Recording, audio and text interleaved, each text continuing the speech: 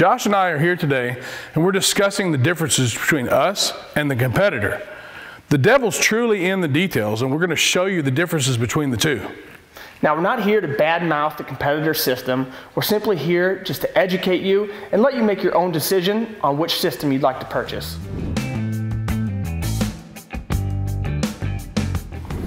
When you first open your FASS box, the first thing you're going to see is the wiring harness.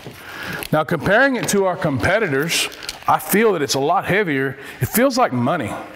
Yeah, and that's because of our 10-gauge wiring. Now go ahead and put it alongside the competitor's 14-gauge wiring, and notice how much larger that is. So what that's going to do is minimize voltage drop from the battery back to the FASS system. Now on top of that 10-gauge wiring, we have our weather pack connector versus the competitor's Deutsch connector, and just look how much larger our pins are in our connector. It's going to further reduce voltage drop back to the FASS system, and that basically just allows a more free-flowing current of electricity. And that's where we're getting our solid million-mile motor and increasing the flow rates of the FASS system.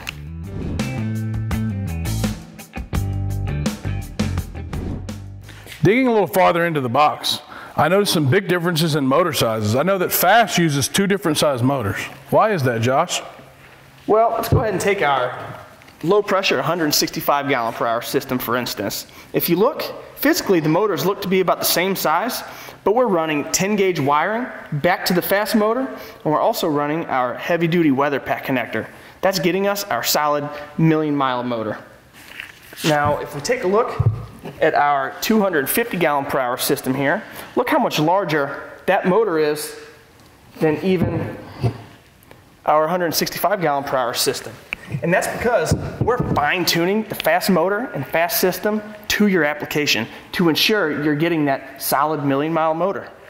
I noticed right off the bat, this is a 200 gallon per hour system, and I can see that their motor, they're using the same physical size motor, it appears, on their 165 as on their 200.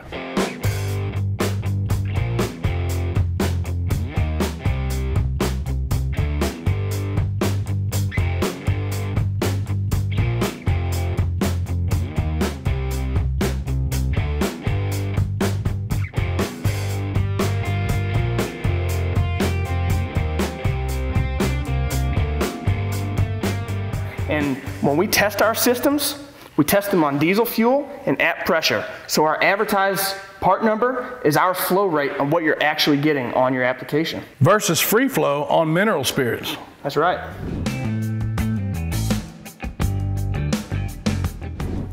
Now let's dig into some of the finer details, things you can't really see just from looking at the outside of the FASS system. So starting off, the first thing I notice, I can see a big difference in the profile of the pump here versus ours. Now that's going to cause a problem where fuel's leaving their fuel filter and it actually hits a T-bone and then has to turn another 90-degree bend to the rear. That's going to entrain air and create eddy currents. So now taking a look at the FASS, you can see where we add an additional $30 in cost in the form of our performance radius cut. And what that does is that allows fuel to leave our fuel filter through the draw tube, make a 90-degree bend through our 5/8 ball cut. Now think about it like exhaust. Would you want a hard 90-degree bend in your exhaust pipe?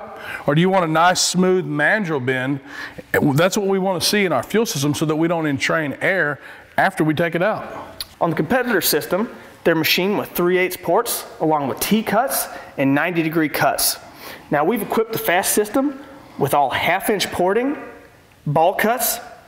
We have a machined angle on the inlet of the FASS system, which is going to help with flow as fuel enters the FASS.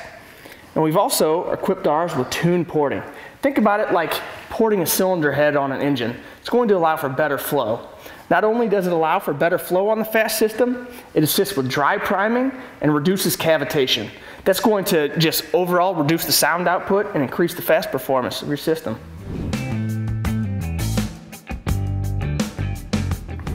So Josh and I are down to mounting, hardware, and fittings. So I know in the past, AirDog was using some plastic brackets. We finally got them to step up to the plate and they went to steel, but they still left a lot to be desired. So you're comparing our two brackets, you can look, we're using 3/8 American steel and they're using a 1/4-inch bracket. So keep in mind that they're sandwiching the frame, so these brackets actually will bow. And I know I've seen systems of theirs going down the road that weren't stable. They didn't stay where they were mounted originally. Let's go ahead and take a look at the mounting hardware the kits come with. You can see we're using grade 8 hardware, and they're using the grade 5 hardware. So this is obviously much stronger.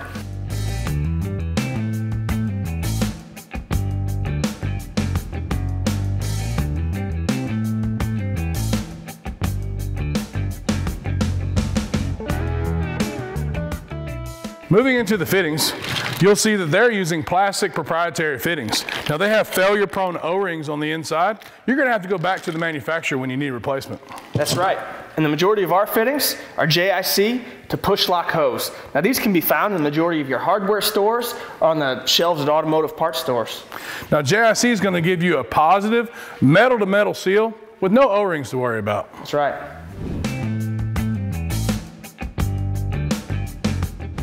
On many applications, we utilize the basket in the fuel tank to draw the fuel from and return the fuel from. That's going to act as a reservoir and eliminate the need for a sump and allow you to safely run to lower fuel levels. Now, by eliminating the sump, that's going to save you money right off the bat.